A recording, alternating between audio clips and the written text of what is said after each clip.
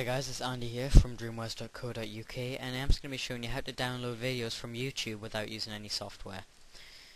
The first thing we want to do is we want to go to our C drive, go to users, go to your user, and then if you're in Windows 7 go to organize, folder and search options, view, and make sure show hidden files folders in drives is selected.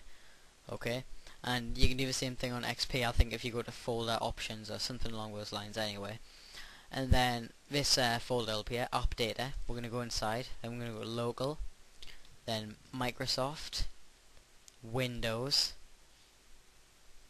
okay, and then we're going to go to the nav bar up here. We're going to type /temporary space internet space files and hit enter, and this will bring open this folder here.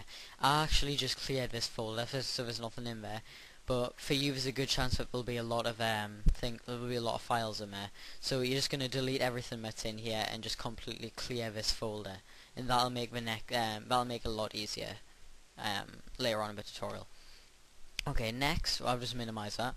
Next I'm going to open up Internet Explorer. Make sure you open up Internet Explorer, not Mozilla Firefox or Google Chrome, because for this you need to use Internet Explorer. Go to youtube.com, and then I'm just going to find a video that I want to download. Let's say After Effects demo. Click on the first one here. Wait for this bar to load all the way to the end. Just give it a moment to load. Okay, it's loaded, and now I'm just going to open up this temporary internet file, hit refresh, and as you can see there's a lot more things there now. And the file we're looking for is this one right here, the FLV video for Flash Player. And we're just going to copy that, and we're just going to paste it to the desktop. And that's the file right there. Now if I open it in my video player,